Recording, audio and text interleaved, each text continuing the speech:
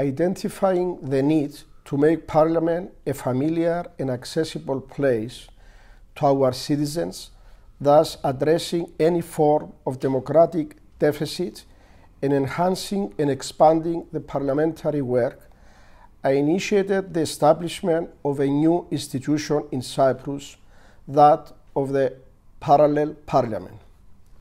The Parallel Parliament aims primarily at developing an interactive relation with the public in order to strengthen citizenship, participatory democracy, pluralism, and transparency.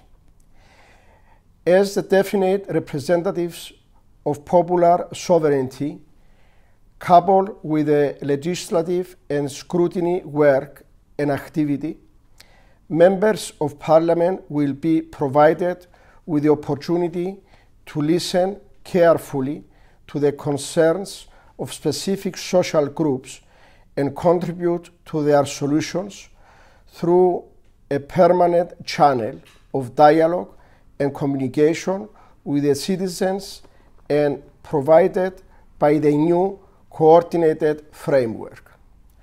With this activity, we are aiming to shift today's relations between society and Parliament towards a more structured and efficient form.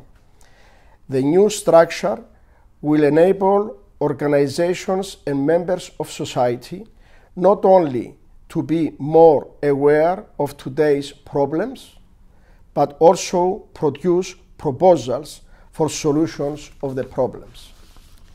In particular, acting as a driving force in society's best interest, the Parallel Parliament aspires to stimulate society regarding global developments and challenges, and at the same time to activate citizens to get involved themselves in what happens around and concerns them. In this way, progress and development can be achieved at all levels: political, economic, social, and cultural. The Parallel Parliament will operate under the following themes. 1. Innovation, research, and e-governance. 2. Culture and education. 3. Environment, ecology, sustainability, and total health. 4. Citizens and society. 5. Children representatives. 6. Young representatives.